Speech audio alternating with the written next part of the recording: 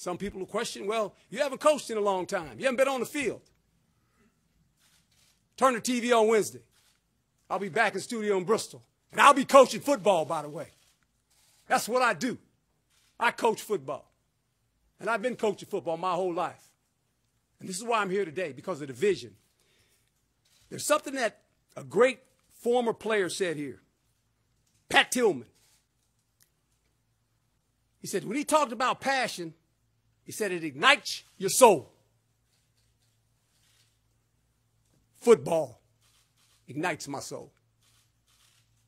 It's what makes me go. This is what I do. I've done this my whole life. And some people will say, well, you know, you haven't coached in 9 years. There's a man that I played for, and you'll know who he is.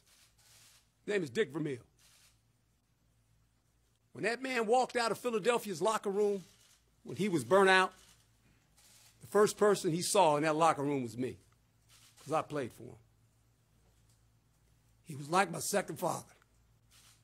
13 years later, after he retired from being on television, ended up being a pretty good coach, didn't he? He didn't forget how to coach. You don't forget how to coach. They're not bringing me here to play. I can't play. Although I'll tell you, I got one hit left.